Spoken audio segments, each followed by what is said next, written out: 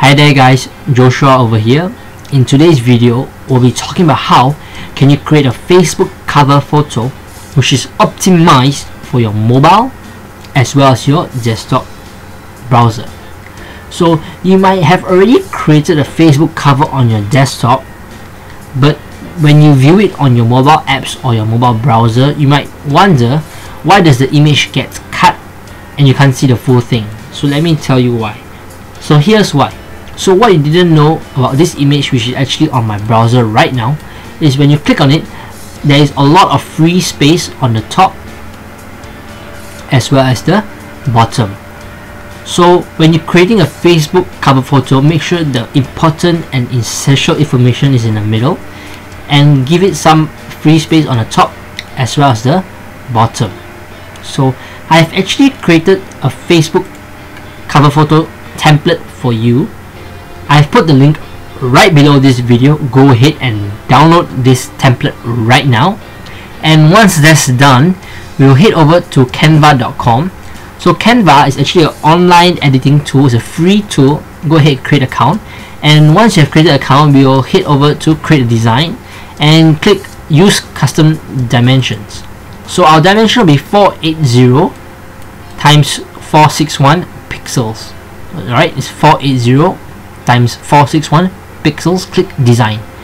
So once that's designing, we'll be opening up to your empty workspace, and what we'll be doing is actually go to uploads, click upload, and click upload your own images. So go ahead and search the image that you have just downloaded and click on it and click open. Once you click open, it will start loading, and once loading is done, you can actually click on this image and it will pop up on your workspace. So once that's done, just drag this image, make sure that all four corners fit to the background canvas that you have just created. Once that's done, you can start creating your Facebook cover photo right now. So you can upload more images, you can mix and match the images right over here, and once you have done, you actually can click on this image and you can click delete, and the remaining photos will just remain right on your canvas and you can click download. Alright, so make sure when you're creating your Facebook cover photo, make sure all of the essential information, the name, the contact number, or the details that you want your customer to see, make sure it's visible on desktop. So make sure all the essential information is on the visible on desktop area, which is this dark blue, and the rest of the space you can just leave it as free space. So leave it blank or put some design there, but make sure that that space has no important information on your light blue space.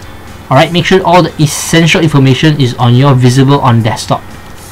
So once that's done, you can just click download, go ahead to your Facebook cover photo and upload this image right over there.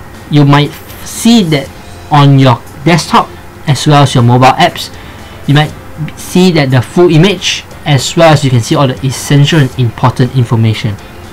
Alright, I hope this guide has helped you. Go ahead, click the link right below this video. Go and download this Facebook template I've made specially just for you. Like, subscribe, and share this video. Thank you.